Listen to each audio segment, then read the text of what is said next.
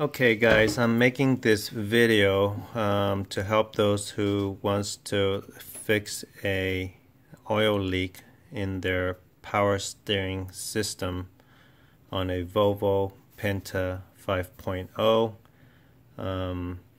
I owe a lot to this forum here where I've learned a lot from, and that's the Whole Truth Boating Forum, and then under this section here, Volvo Penta steering ram overhaul, and there's this guy on here which I give a lot of credit to,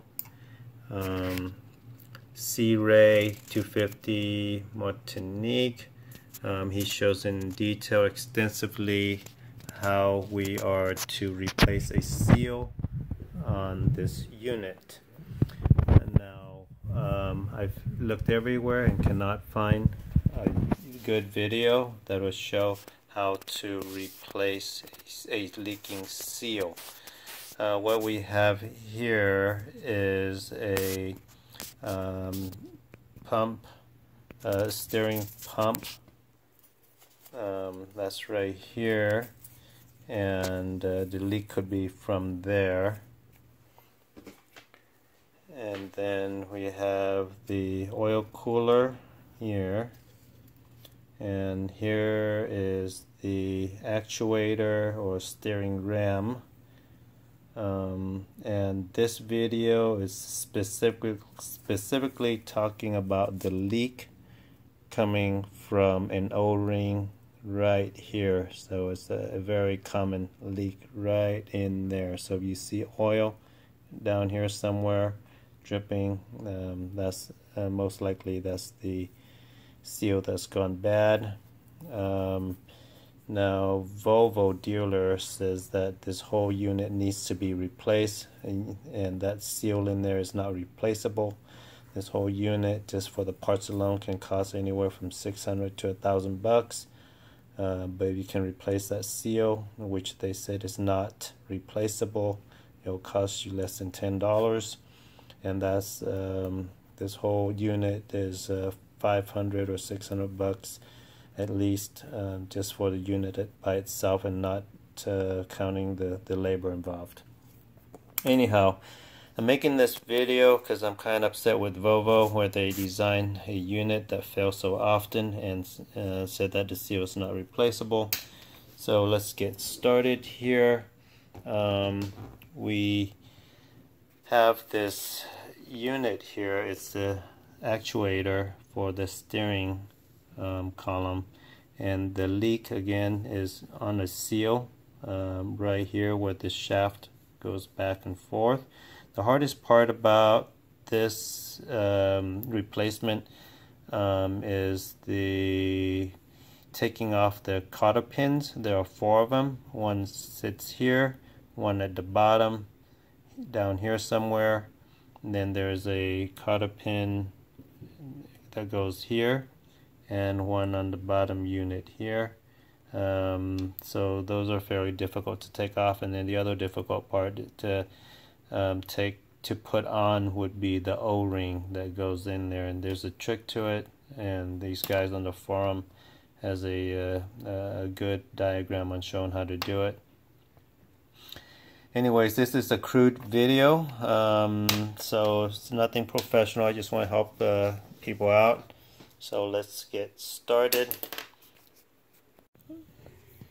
What I have is a 2005 4-wind fun ship. It's a 19-footer, and it's a Volvo Penta. So first of all, you want to see what serial number you have on your unit. So this would be mine right here. That's 386513, and you can cross-reference that to other units where the numbers might be different, but it's for the same unit. Like I said, this is a crude video, so bear with me. I'm gonna get a lot of thumbs down on this, but more thumbs down I get, the less likely people would watch this video and learn from it. So this is the where the water pump channels through, and the steering oil pump is back here. Well, not the pump, but the actuator is back here. So you would have to remove this whole unit, which is fairly easy. This diagram here shows a cotter pin right here, as you can see right there, and then there's one at the bottom on the other side. The bottom one is difficult to take off. This is the actuator itself. This is where the steering cable goes in, and this is the shaft that moves back and forth. This is where the oil goes in and out, and this is the battery, where I find it easier if you just go ahead and take the battery off. Here's another picture of a cotter pin that's on top. It's always the bottom one that's difficult to take off.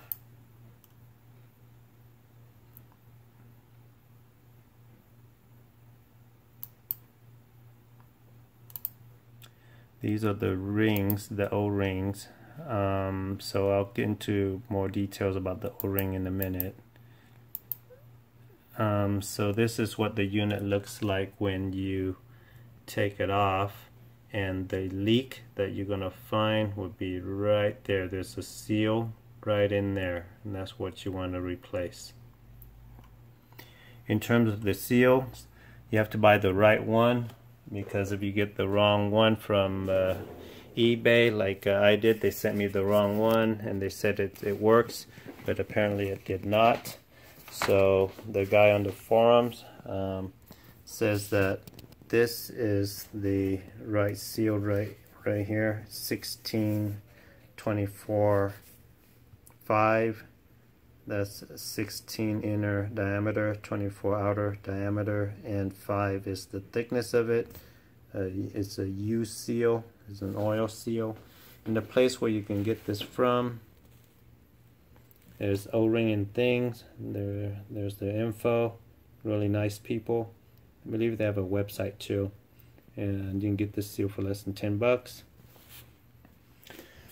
So back to the screen here that flickers. These are just a couple of O-rings I replaced because it came in with the package from eBay. The eBay seal was wrong, and I installed it, got the oil leak, it was too small, so I had to redo the whole project. Very upsetting. This is where the shaft goes through, and these orange rings here, they're not really O-rings. I think they're just guides for the shaft to go in and out, and didn't need to be replaced. And that's what it looks right there. So this is the seal that was sent to me. It's a 16/22/4, and that is too small. It would not work. They claim that they sold thousands of these. Nobody returns them or has any problem with it. The next section of this video, I will video my brother taking the unit apart and putting it back together, replacing that seal. But before we do that, again, I just want to give credit to this guy here. I thank him a lot for it. I'm sorry I didn't have his permission to post this segment right here, but hope he doesn't mind. So the process on how to put the seal on, I'll show that at the end of this video. There will be a segment just on that because it's fairly difficult to put on. here are additional images from a workshop manual for the Volvo Penta. And this is the cylinder removal diagram showing the... Here's another diagram.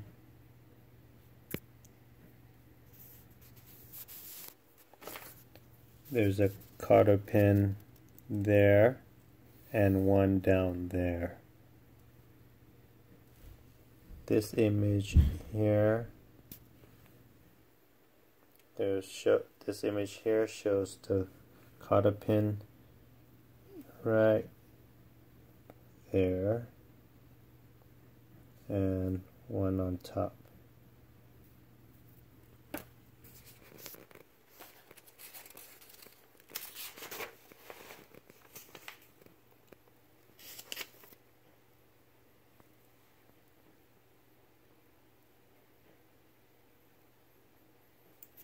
And again, the leak is right there.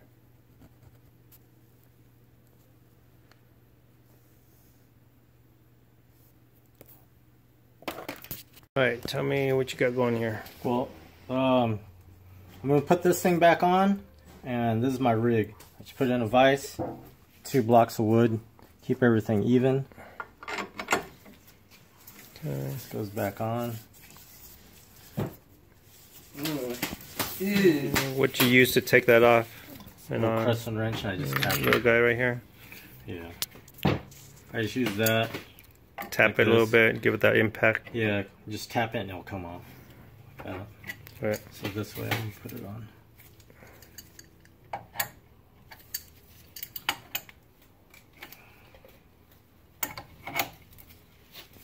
Couple taps.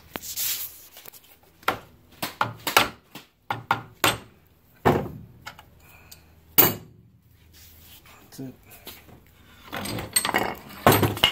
How difficult was it to take this off the boat? You have to take off the exhaust. We'll do a little segment when I put it back in.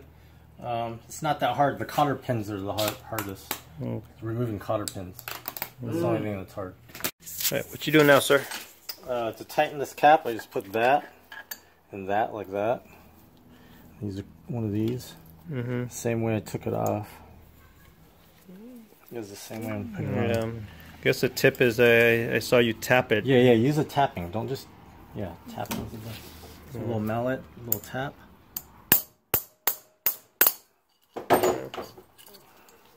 And that's it. Okay.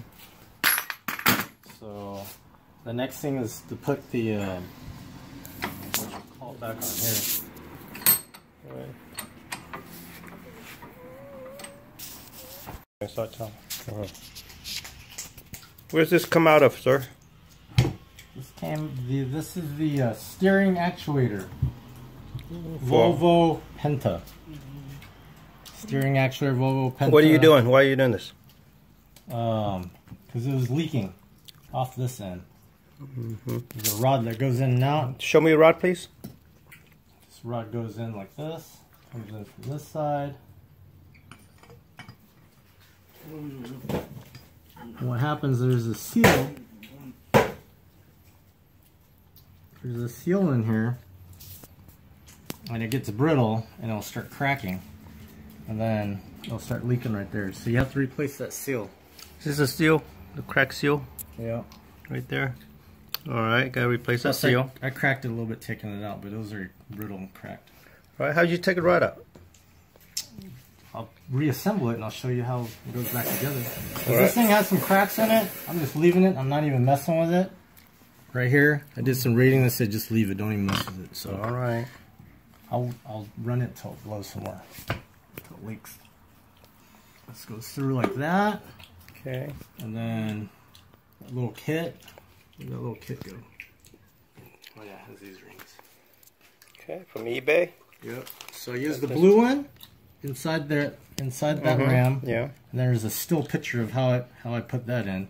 Then this thing goes in last right here. So put this in. I guess the ridge is facing out, right? Yeah, the that ridge thing. That's how I took it off, so I guess that's how it goes on. So the brown seal there is in the seal on the outside. I guess it's just to stop the dust from getting inside, and that's not the one that's leaking. The one that's leaking is inside, and the second one behind that. I'll put this cap on right here. This is the cap. It's got a seal on there. You gonna replace that seal, sir? Might as well when you get it out. Yes, it wasn't leaking. There you go. Take that out.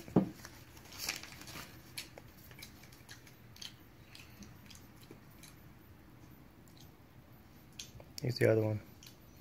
I don't think it was this one.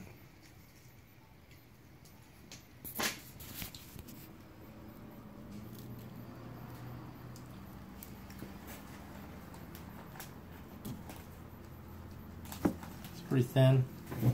So I'm matching it up. I'm just going to use the thin one. Alright. This one's going on. Clean this groove off a little bit.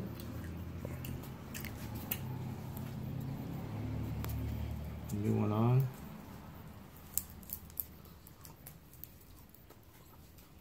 Boom, that's it. Clean this end.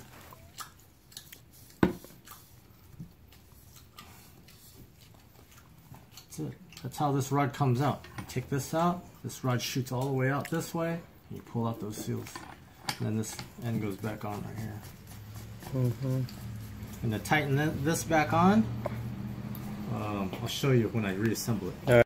Okay, so this next segment talks about the seals. The original seal that comes out of the steering ram is this brown seal. It's an oil seal, and there are numbers on it, which are these numbers here. So I don't know what it means. If you can find one that matches that, then that's perfect.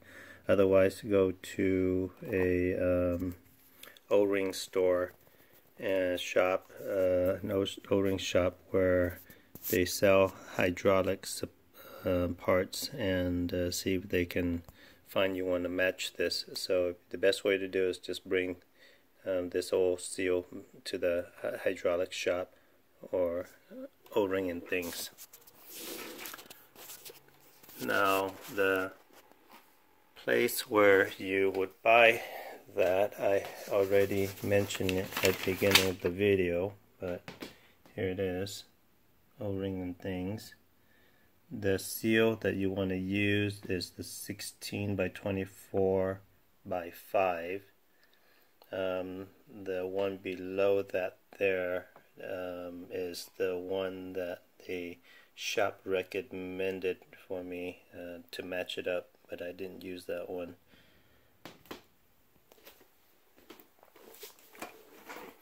So this bottom one is the original. The next blue one there is the one I bought from an eBay kit. That's $50 and it's too small. It gave me a leak after I installed it, and they gave me a refund on it, but keep in mind when you first bought it, it says no refund. So, and it has several seals in the package, but this is the only one you really need right there. So for $50, that's what you're buying. This next one here is the one that the shop matched up for me, which I think is not the right fit either. And the last one I ended up using would be this guy here, and that one fits very tight, it gives a good seal, very hard to put on. So this video is all about how to put that on. I used the seal from eBay. It was small and flexible. I was able to wedge it in there like so, but don't use this method because it will not work for the bigger seal.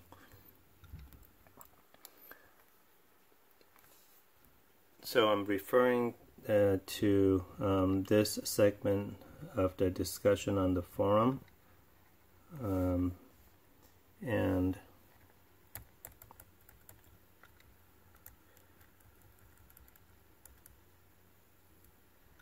And that's the old actuator, the one that I have. This is the exhaust, and it needs to be taken out before you can get to the actuator, and it's not difficult to take off at all. This whole unit we just have to take out in order to get to the steering ram, and it's fairly easy to take off.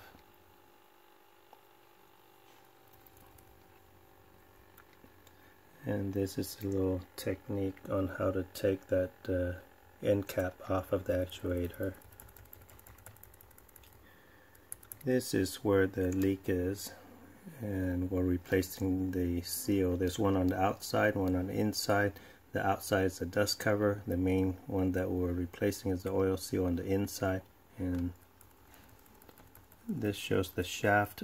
You don't want to scratch that up. That's why we use wood block to clamp it down. This here wiper seal is the seal on the outside to prevent dust from getting in. And then that rod seal there is the one we're replacing. There are different types of seals, and they have double lip, single lip. I believe the one I'm using is just a single lip. This is the picture that shows how you should shape the seal before putting it on. So with that being said, you first tie the center like that, and he is saying that loop it twice, and then you're gonna bend the seal to one side like so. Continue bending the seal to make a double loop, and you hold it in with a toothpick because it tends to reform to its original shape. And you stick it into the rod like so. So for my demonstration, I am going to do this.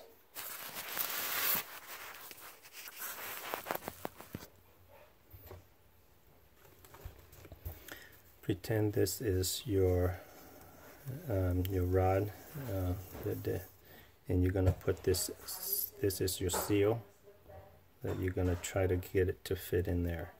So what you want to do is bend it like so. You use a string, some kind of a strong string. I use a kite string to tie it.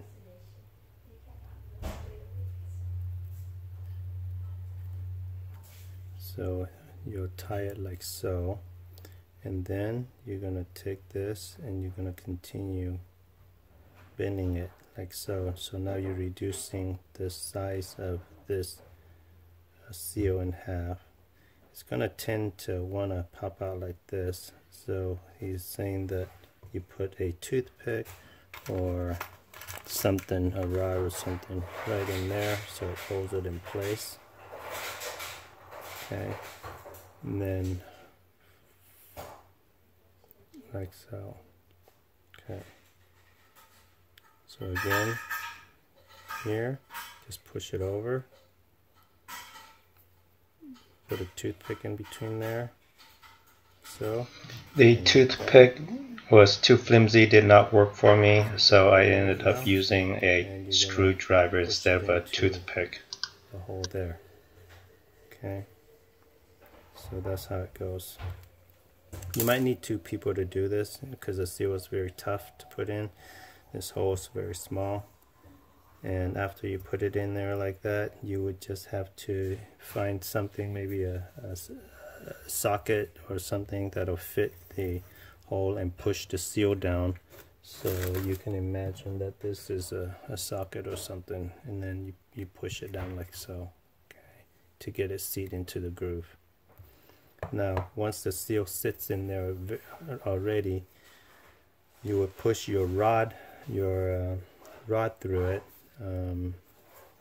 and that actuator rod goes in and out. It's going to be very tight to put it in, but you just have to hammer it in or or wedge it in somehow, and to create, that way it creates a tight seal. And like I said, it takes a couple of guys to do this, so that's how you do it.